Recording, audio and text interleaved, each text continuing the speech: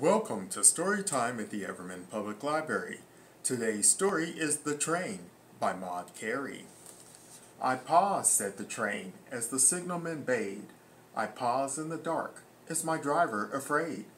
A light all inside me, my passengers read, or sleepily nod when I tremble with speed.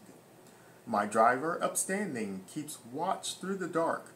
Does he notice me throwing out spark upon spark? Does my driver indeed see just as I do, and spell the new names of the towns we pass through? Great eyes glare upon us, green, yellow, and red.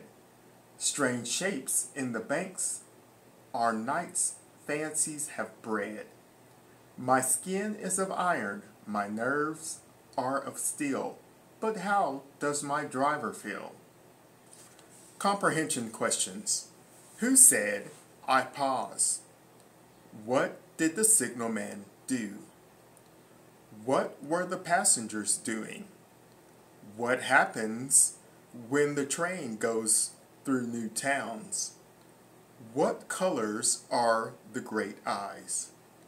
What is the train's skins and nerves made of? Vocabulary. Signalman, a person that works in the military or railroad and gives signals. Alice signaled the train forward with the flag in her hand. Bade, to direct or command someone.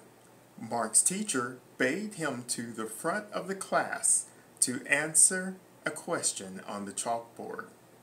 Passengers, a person who travels on an airplane, train, or other vehicle, but does not drive it. Driver, a person who drives. Rebecca's dad drives a dump truck. Upstanding, someone who is honest and trustworthy. Spark, a short, bright flash.